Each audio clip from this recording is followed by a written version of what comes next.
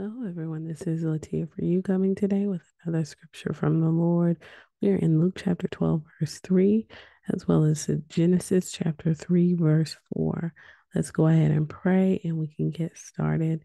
Thank you, Father God, for this word. Lord God, help us to see what's really there, Lord God, in the spirit, Lord Jesus. Help us to not just see the things that the world wants us to see, Lord God. Reveal the things that are of the Spirit. In Jesus' name we pray.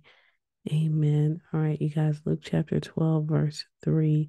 Therefore, whatever you have said in the dark shall be heard in the light, and what you have whispered in private rooms shall be proclaimed on the housetops.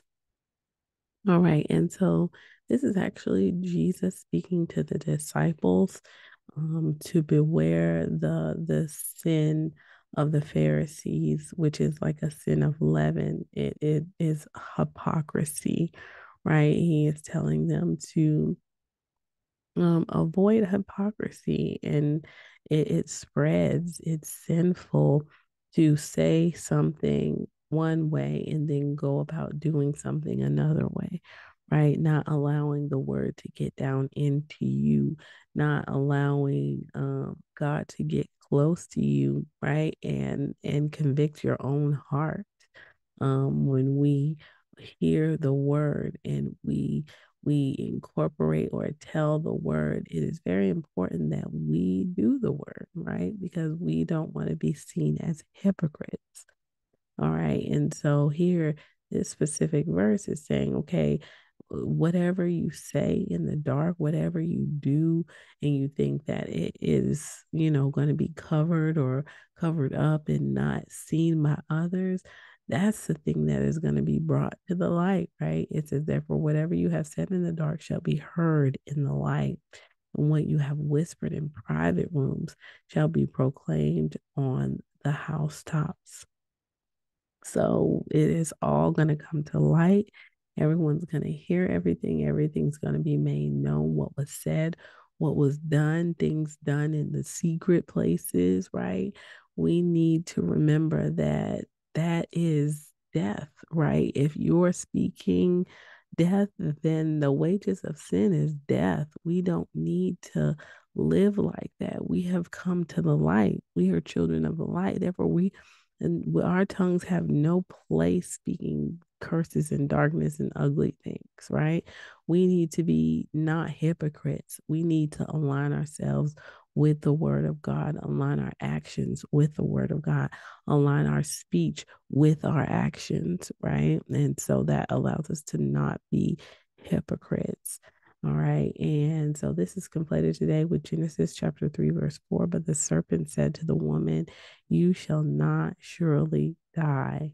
So here, the serpent in itself, and the reason why this is completed, the serpent is speaking something that is basically not true. In the same way that hypocrisy is a sin, when you speak a lie, it's a sin, right? It's basically not it here, this thing that the serpent was saying to the woman was a truth laced in a lie, right? So it was partly what he was saying, yes, if she ate the fruit, she would not initially die, like not immediately. When you think of death, like she wasn't going to drop dead, but she was going to spiritually die, right? She was going to instantly spiritually die a certain type of death, right? Why? Because she was allowing sin into her, and the wages of sin is death. So she was receiving death into her.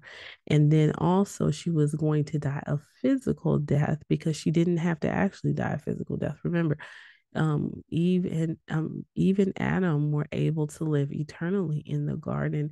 All they had to do was continuously eat the fruit that God told them, and also eat from that knowledge of the tree, good, not good and evil, the tree of life. As long as they would have been able to eat from the tree of life, they would have lived forever, right? And as long as they stayed away from the tree of the knowledge of good and evil. So, but because they ate of that tree, that's when they accepted death into them, and they were not allowed to eat from that eternal, that tree of eternal life, because they would have, been forever in this damned state, right? This condemned state of being. And God did not want that for them. He wanted for them to be able to have a glorified body and live forever. So it says, but the serpent said to the woman, you shall not surely die. And she did. She died a spiritual death, Eve and Adam, but they also died a physical death that would eventually come with time. So in that same way, where the serpent was lying to the woman, he was actually being a hypocrite, right? Just like the Pharisees, because he had already fallen, right? So he knew what it meant to fall. He knew what it meant to sin and to die, and yet he was trying to pretend to speak life to them and say, "Oh, I'm only, educating you. I'm only letting you know what the real truth is, right?" But yet he was living some other kind of way in darkness. And so in the same way, that's what the Pharisees were doing. They were saying something with their words, but their actions and their words were not aligning together. That is not of God. And holiness is not just something that you can physically see, it's something that is of the heart, right? God judges those things. All right. And so that is the completion for today. Let's pray. Thank you, Father God, for helping us to discern, Lord God, helping us to see what is truly there, Lord God. Thank you for taking the wage of sin from us, Lord God, for all of our sins that we have committed, Lord God, and will commit. We love you. We thank you. We praise you. We ask you to continue to keep us and watch over us, your children, Lord God. Help us to not be people who are hypocrites. Help us to be people who live out our calling. In Jesus' name we pray. Amen. All right, you guys. May the Lord bless you and keep you. Well, let me give you the invitation. If there's anybody out there who would like to receive Jesus as their Savior and Lord, go ahead and pray this prayer with me. But more than anything, believe it with all your heart as you confess it with your mouth. Dear Lord Jesus, I ask you to come into my heart. I make you my Lord and Savior. Jesus, I believe you died on the cross, and I believe you rose again on the third day so that I could be saved. Thank you, Jesus, for doing this for me. Father God, forgive me of all my sins. Be my Lord. In Jesus' name I pray. Amen.